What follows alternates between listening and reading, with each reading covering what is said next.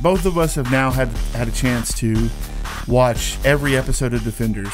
So I just wanted just to pretty quickly here just go over our thoughts for Defenders and just see what we thought about the series as a whole.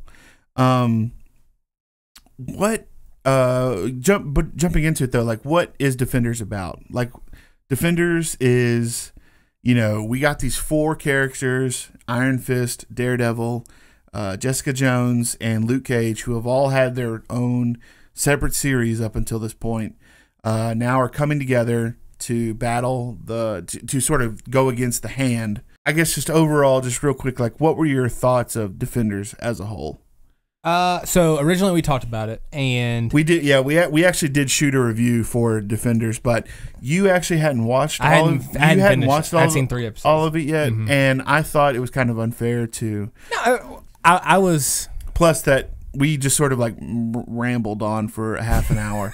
And so it just really was not usable. So I thought maybe a more concise review here might be better suited. I really liked it. I really did. I don't know, maybe I'm biased just because Matt Murdock, Daredevil, was in it. Because I feel like he's kind of carried the Marvel Netflix universe.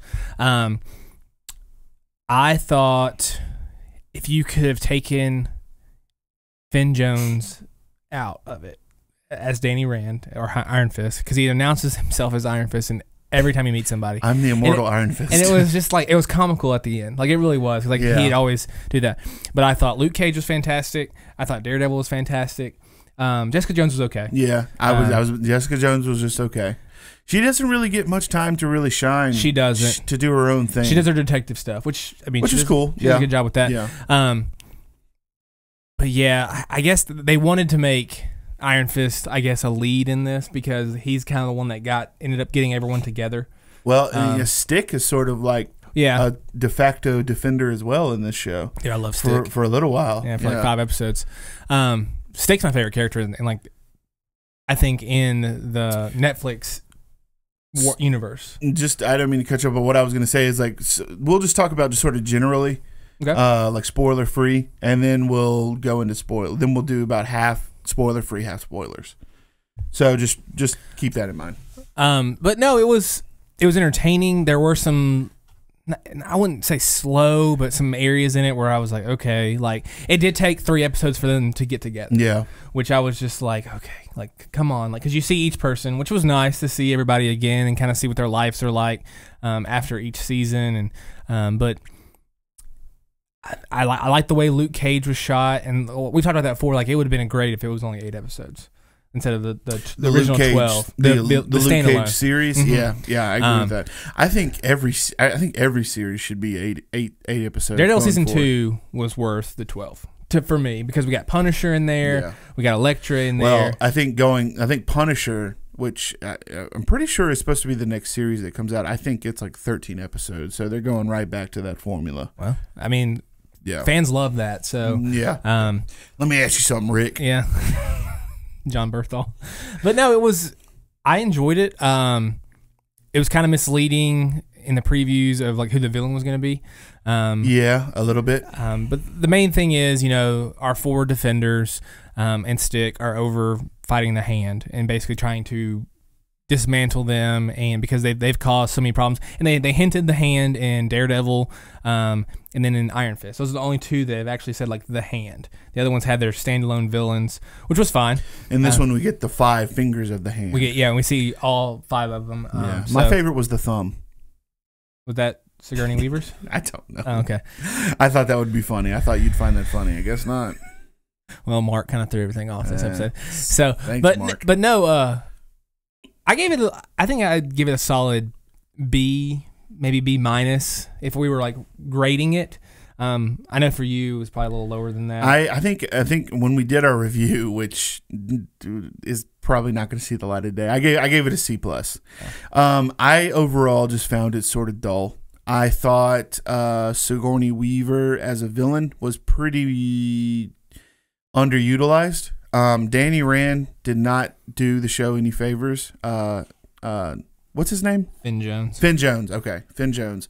And it's not necessarily that Finn Jones is a bad actor. It's just I don't think they've quite got a grasp on how they want to further explore this Iron Fist character, because I think Iron Fist has a certain characterization, a certain way about him from the comics. I'm not super well versed in Iron Fist comics, so I don't know. But I thought it was kind of strange that in this series, like, Iron Fist gets his butt kicked by Daredevil. You know, I don't think that should be, even though I know both of them are very well trained kung fu guys, whatever you want to call it. Martial artist. That was one thing about the show. I thought the fight scenes were fantastic. Like when all the Defenders were together. Like there were some times where I was like, I've seen some of the fight choreography from the Iron Fist series, and it was like, it's awful. I have not seen Iron Fist. Like to be fair, I have not watched any singular episodes of Iron Fist, so you know, take what I say with a grain of salt. But I've seen some of the fight choreography, and it is bad. And I thought this and Defenders was much better. It looked really good, and so no, I give it a solid B. I'll go B, straight B. It certainly has its strengths. Like you mentioned, Luke Cage is a great character. In fact, I think he's my favorite character from the show. Daredevil coming back, I think, is a great character. And Jessica Jones has her moments, but you know, and it's hard. I hate to put all the blame on the Iron Fist character, because there were more problems with it than just Iron Fist, in my opinion. But man, that character is not appealing in the least bit. And overall, like I just found a lot of the series to be sort of boring. I just found it dull, and I'm beginning to wonder if that's just me as a movie fan critiquing television. Maybe. Because, you know, I'm a fan of like Game of Thrones, which is a very cinematic style show. It's a very cinematic TV show. This, on the other hand, like, there were parts of Defenders that reminded me of episodes of like Criminal Minds or like or like CSI or something like that. And like, I sat there wondering to myself, I was like, you know, like, no wonder I'm not having a good time with this. Like, I just didn't enjoy it. Like, maybe I just don't like a lot of that kind of TV. I don't know. Maybe that's just me.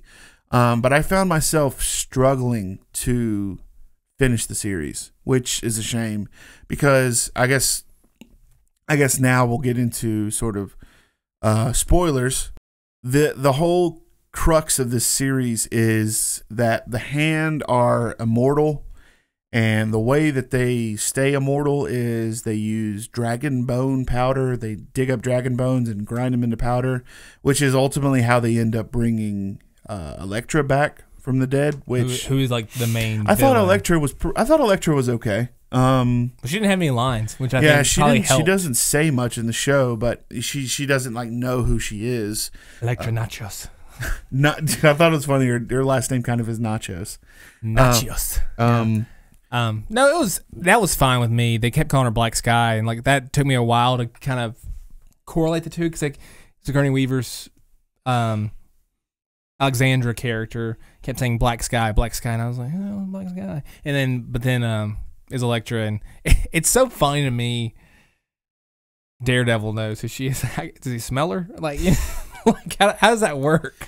Dude, you know, the funniest thing to me is like whenever you see him when he's in his outfit, when he's in the Daredevil outfit and he's not wearing the helmet, his hair is sort of like messed up, and he just sort of has this look on his face like he's just discovering something for the first time. He's just like he's blind, man. I know he's supposed to be blind, but go back and watch him when he has this very particular look on his face, like he's so inquisitive when he doesn't have the mask on. It's pretty funny. But I thought overall the show, parts of it don't really make sense.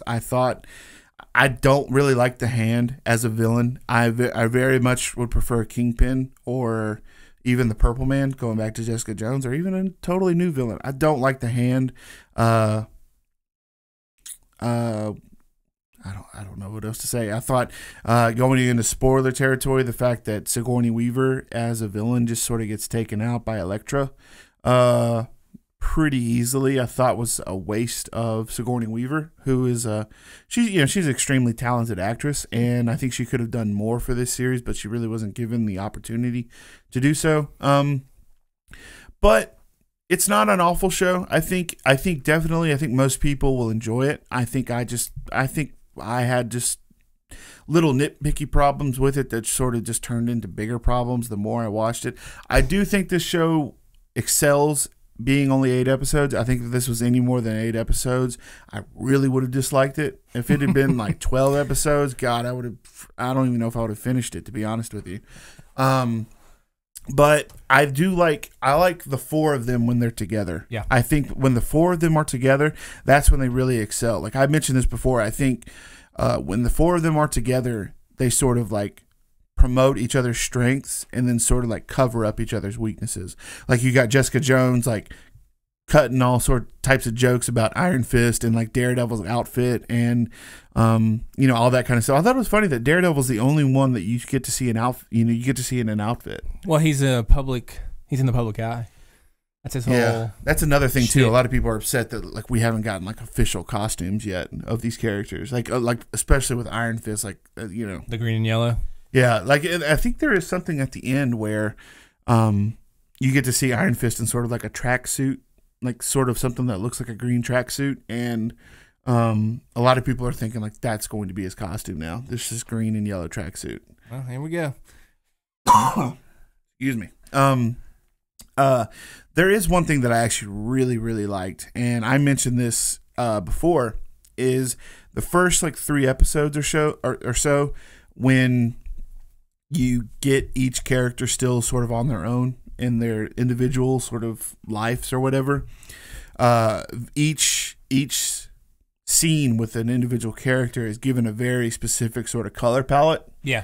So every shot of I made sure to like watch that. Yeah. When I was watching, it goes away once once they're all together. In fact, like the culmination of it is at the Chinese restaurant when they're all sitting around the table, and behind them is each of their sort of respective colors.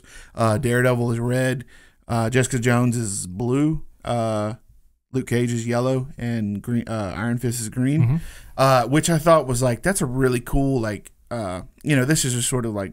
Just a visual. Just sort of a neat visual thing. But I thought it was a really cool director's choice to, when they're on their own, they're sort of in their own world, which is sort of like for Daredevil, it's in sort of like a red filter, almost to say, and then for Iron Fist, it's green, and so on and so on.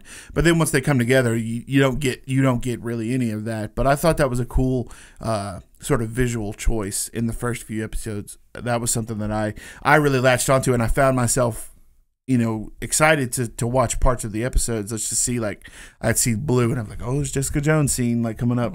That was cool. I really enjoyed that a lot. So so what was your score again? A B. And I said a C+. So this doesn't in any way hinder my excitement for Punisher and for Luke Cage and anything like that, but I think they've got something with these 4 characters when they're together. And I think if they do a Defenders 2, a second series of Defenders, I think, fingers crossed they can sort of take the sort of the negative and not so positive reaction. Learn from their mistakes. Yeah, I think that's one thing that the Marvel series have been pretty good at is sort of, they have had a few missteps, and I think they're learning from their mistakes. And what would you say is the biggest misstep? Ultron? Oh, I'm talking about just the Netflix shows. Oh, okay. I thought you were talking about like Marvel in general. Oh, no. I'm just talking. I think just the Netflix side of things, just the TV side of things, like the Agents of S.H.I.E.L.D. and Inhumans. That's a totally different. Different thing. I love Agents of S.H.I.E.L.D. So. And you were gonna check out Inhumans, aren't you? Oh yeah. I'm gonna check out Inhumans too. I'm gonna give it at least one episode, see what I think. I don't have high hopes for it though, to be honest. I plan on staring at Medusa's hair the whole time. Yeah, I plan on just waiting for that CGI bulldog. Dude, you're gonna love Lockjaw. He's gonna be your favorite character. I already know. I already know. Is he in that game that you play? No, he's not. How do you know about him? Bro, I know some things. Oh, okay. You know some things. Anyways, yeah. So, if you guys haven't checked out Defenders so far, give it a shot and let us know in the comments below what you guys thought about Defenders. Do you guys agree with me and think maybe I was a little bit, sort of lackluster, or do you think I'm crazy and think that it was like the greatest thing that has ever been put on Netflix? I don't know. Maybe I am far. crazy.